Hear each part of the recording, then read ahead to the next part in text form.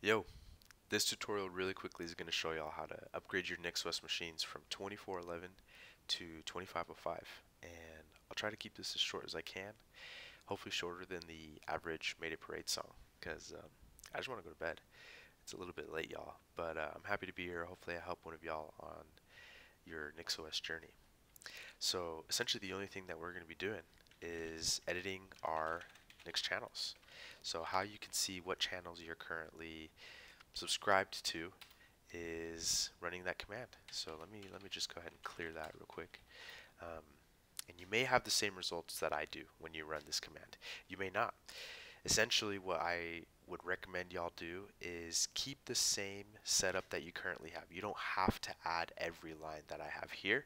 That's just what works for me. And essentially what you're going to be doing is taking whatever version number that you have, in this case mine is 24.11, and changing it to the newest version, which as of today is 25.05. So let me show you how you can do that. What you want to do is remove each channel in its entirety, and then you're going to have to add it back in with the updated version number. Now you can copy and paste what you've already got, and that's exactly what I'm going to be doing, just changing the version numbers. So I'll remove first Home-Manger, which this is the name of this line right here. I'm going to go ahead and remove that, and then I'm going to go ahead and remove NixOS, and then I'm going to go ahead and remove Nixpkgs. And if I list again, nothing's going to happen because I already removed them all. So then I'm just going to go ahead and add them all back again with the updated channel, which in this case is 25, or channel number, which in this case is 25.05. So this is the first line that I've got. You can feel free to copy it if you'd like, and I'm just going to hit add. Then I'm going to do the exact same for Nixpkgs.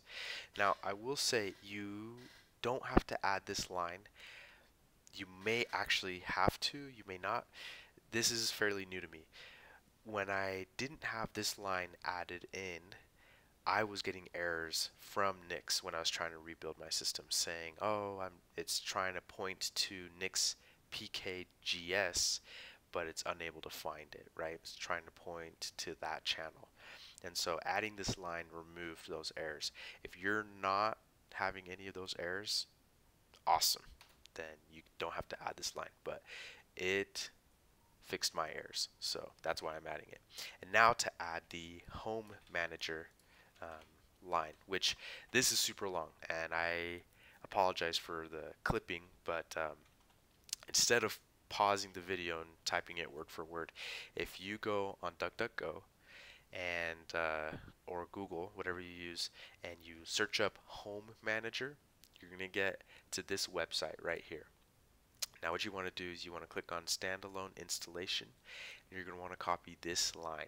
So that way you don't have to type every single thing word for word. And anyways, once you have that added, you're going to go ahead and update the channels, which is just sudo nix channel update.